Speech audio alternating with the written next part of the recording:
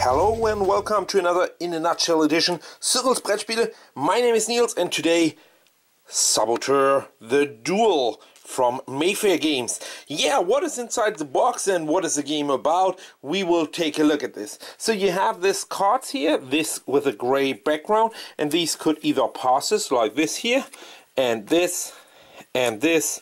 There's some gold on it, or it could be action cards like this. Here it is a key. This one, for an example, is a green one that's really important to unlock some sabotage actions against you. This destroys a tunnel and so on. This is the red one, it's a sabotage act and so on. This is a map tile that allows you to peek at the so-called gold card. The gold card has brown backgrounds or golden backgrounds, and they usually have one or more gold on it. Also, we have two colors, blue and green. Each has a little standee, but also a dwarf card, so you don't need the standee, and a start card. Then you have this token. These tokens are double-sided green and blue, and they are for claiming this gold. Whenever on a normal pass tile here you have this gold like here, and you reach that, simply claim it with your color blue or green and make it to your gold. And finally, last but not least, we have this key tokens here to unlock doors. I think there was somewhere a door here. So this door is always open for green, but blue needs a key. If blue is putting a key on it with one of these action cards here, you remember this action card with the key on it, this door is unlocked for blue and green. That is what is inside the box of Saboteur, the Duel. And if you're familiar with the base game here, then probably you're interested in the two-player or one or two-player version as well. And now let me show you the setup of the game for a second and then talk about the game as always in a nutshell. This is roughly the setup of Saboteur, the Duel. You have one spot in here between blue and green. You can swap green and blue. That does have no change in the game at all, and either blue can go here or here, and they can also go here, but it doesn't make any sense, and green also can go here or here. So when they are going here in the middle, they can share the pass and try to get here. So they need 5 cards in here to reach the first gold card. They can also go to this or that gold card first, or even to that one. It's possible, but it's a little bit further away. So they can either share the pass to reach the gold cards and then flip that card over, except for you peeked at it with the map tile card. But let's take a look. This one means only green can go through.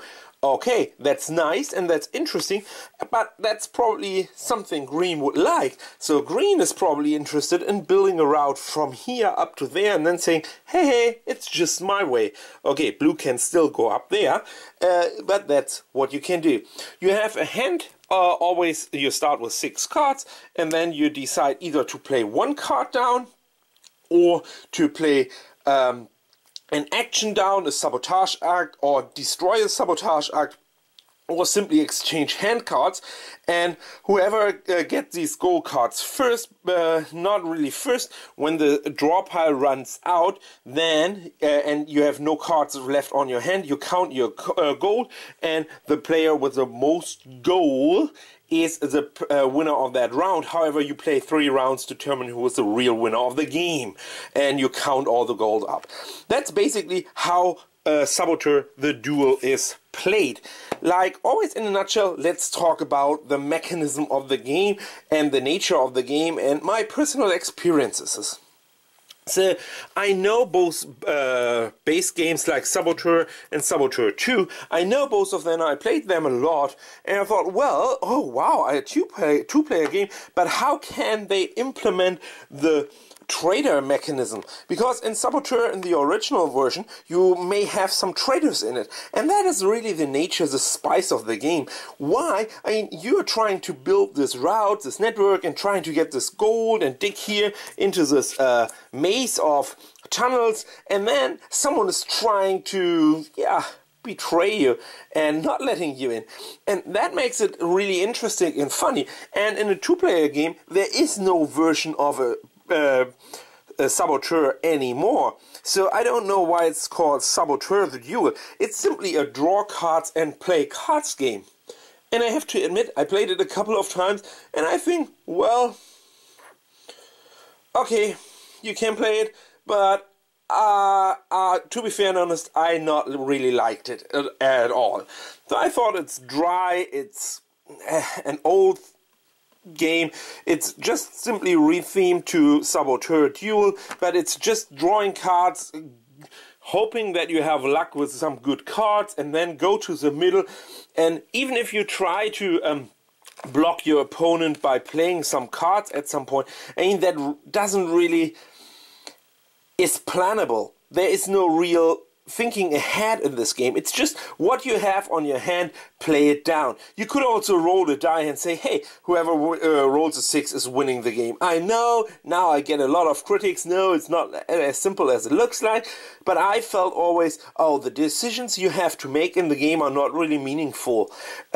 You are not really in a good position. Normally you have a bunch of these cards on your hand, 6 up to 6 max, so, and then you think, oh, this curve doesn't help me, this curve doesn't help me, so 3 out of 6 cards are useless. Then you have this green cards to unlock your when you get some sabotage acts you wanted to, so they are blocking and clocking down your hand because you have them. Maybe you got a third map tile and you thought, well, okay, I peeked already at this and this. If you have, or just if you have a second one, you already peeked at this and you have this one, why peek at that one as well? I mean, obviously, yes, you do it to get the card down from your hand, but it's not really helpful. So, bottom line for me, I played it a couple of times solitaire to think about, well, maybe it's better solitaire than with 2 players. And I can you assure, no, it's not. It's definitely not a solitaire game for me. Definitely not. There are so many good solitaire games on the market right now. Oh, also, card games as solitaire games. Don't take Saboteur the Duel for it. This is definitely made for 2 persons, but for 2 persons, it's simply just a cool name because the big success of the old brother, but it doesn't have the feeling, the sense, the theme of the old game for me.